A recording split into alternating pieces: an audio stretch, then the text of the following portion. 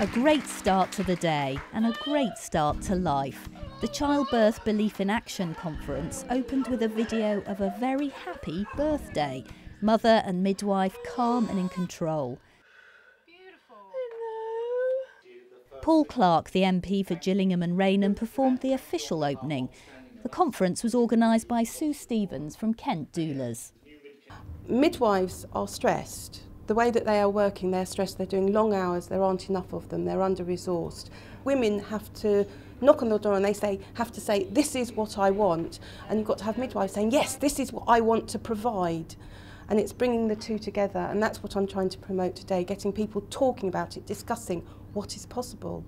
One of the main attractions was Mary Cronk's talk on breech presentation. The legendary midwife has more than 40 years' experience and has published widely on a number of midwifery issues. Her message to midwives working alongside doctors in hospital was to believe in themselves and their skills. They need to be empowered. They need to be empowered to say, we are professional women, we are midwives, this is our vocation, and this we can do. And thank you very much, Mr. Bloggs. It's lovely to know you're there if we need you.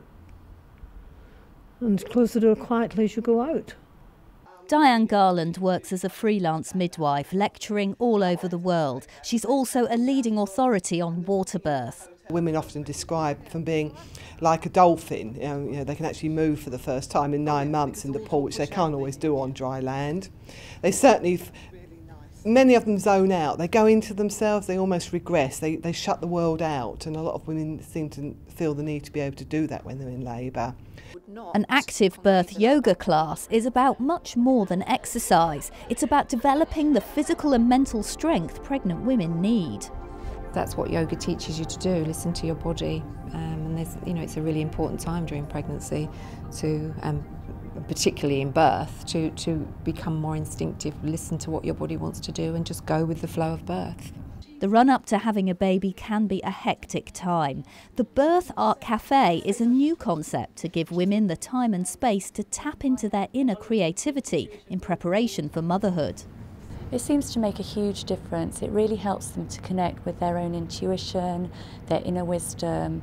I don't offer advice, I really always bring their questions back to themselves and to really go deep within.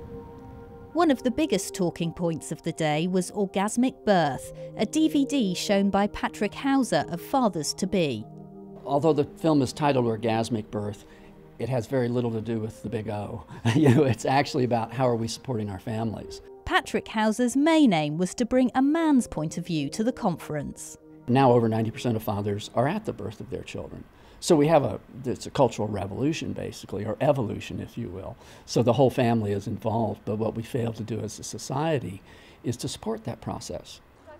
The event was held at the Midwifery Teaching Centre at the Medway campus of Canterbury Christ Church University. It houses a mock-up of an NHS maternity unit, where delegates were invited to put themselves in the position of a woman arriving at hospital. Upstairs, the innovation space was organised by consultant midwife Sarah Gregson to showcase support groups and alternative pain relief methods such as massage and maternity reflexology.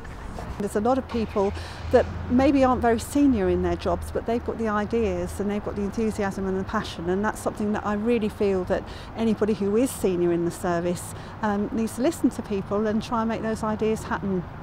Midwives were also challenged to reassess routine hospital practices, like the use of vaginal examination, by Oxford University professor Mary Stewart. There's very definitely a time and a place for doing a vaginal examination, but it's doing it with sensitivity for when you do it and how you do it. A number of legal issues were hotly debated in a lively question time. Lawyer Andrew Andrews stressed the responsibility of midwives in the labour room. She's a practitioner in her own right and ultimately accountable for the decisions and actions she takes while she is responsible for the woman. And the analogy I would give is rather like writing a menu. The clinician writes the menu and the woman accepts or rejects what is on offer. And rather like a menu, she can say, what about? And the midwife will say, yeah, that's a good option, let's run with it. Influential midwife and government advisor Professor Leslie Page summed up many of the day's themes in her seminar on keeping birth normal, something she and her fellow speakers agreed was possible with imagination, teamwork and self-assurance. We're the people who can support normal birth, and we do that by instilling confidence into the woman and her family. They are midwives, they do know what they're doing. They do understand labour. If you really believe that you can do something and the people around you really believe that you can do it, then you will do it.